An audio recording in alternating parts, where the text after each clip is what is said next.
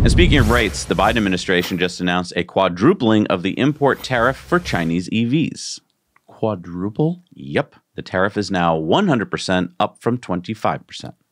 Didn't Biden say Trump was stupid for proposing this back in June of 2019? Yep. Here's his tweet from then and now.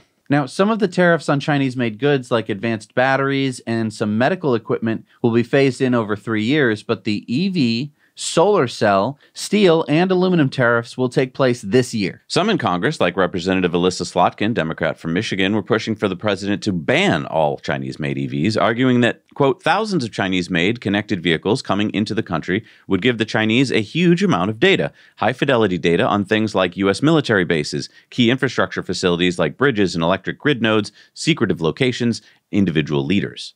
Secretive locations? Yeah. Where are those? Well, you know, that's a really good point because obviously we don't ever import any kind of connected Chinese devices that we would put in any sort of like critical locations like our homes. Right. I mean, TVs aren't made in China. Or stores Computers or anything. Aren't made in China. I don't think, you know, microphones it's aren't a made really in China. good point. Cars are really the only thing that could capture data and send them back. Right, because there's no like Chinese-made cameras or drones. Right, or smart switches that connect directly to the internet or anything like that. Or e-bikes. Right. But exactly, it's just the cars. And, you know, because, you know, she's from Michigan and, well, they don't make any cars in Michigan, right? It's just, she just thinks, she's just talking about security. Anyway, these tariffs should affect $18 billion in Chinese products. So do you guys think that the 100% tariff on Chinese EVs is a good idea? I mean, I'm more concerned with the 50% tariff on Chinese-made solar cells. I mean, it's great if it kind of encourages American-made solar cells, but on the other hand, if it slows down solar because we can't build the factories fast enough, that's not good.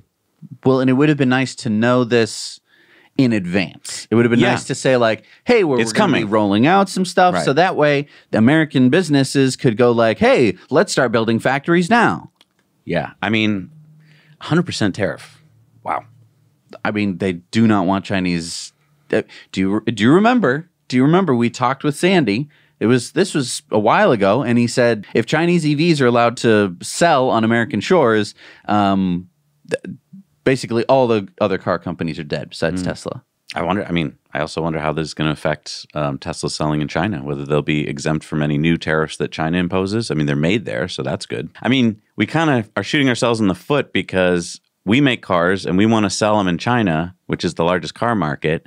And now they're going to be like, Hey, if you like the work we're doing, please hit the like button. Just stop for 1 second, hit it, and that way we share this with so many more people. Because for some reason, YouTube doesn't want to tell people what we're talking about. And if you're watching on a TV and you just hit one of the arrow buttons on your remote, you can get over to the like button and hit it as well. Oh, that's good to know. I always get confused. So, well, it's like I don't want to mess up the video.